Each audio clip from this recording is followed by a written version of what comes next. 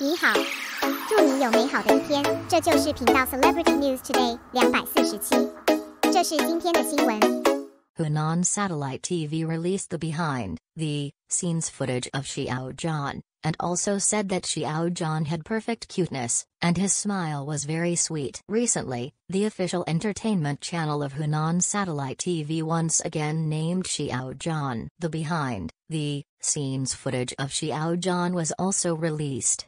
I wonder if any fans have paid attention to it. It's worth mentioning that apart from the official release of Xiao Zhan's behind-the-scenes highlights, I also commented on Xiao Zhan, saying that Xiao Zhan's cuteness is perfect. Xiao Zhan thinks of it sweet and indulgent. Such Xiao Zhan is indeed very attractive and attractive. Hunan Satellite TV Entertainment Channel officially stated, Xiao Zhan's shooting highlights are here. Xiao Zhan's cuteness is really full marks.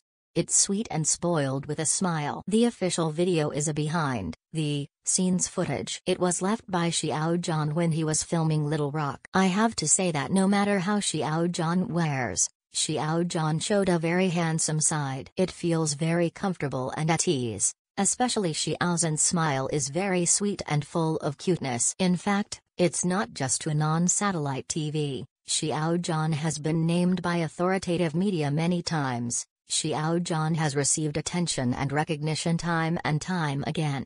These can also prove Xiao Zhan's clear conscience and excellence. Such Xiao Zhan is worthy of love.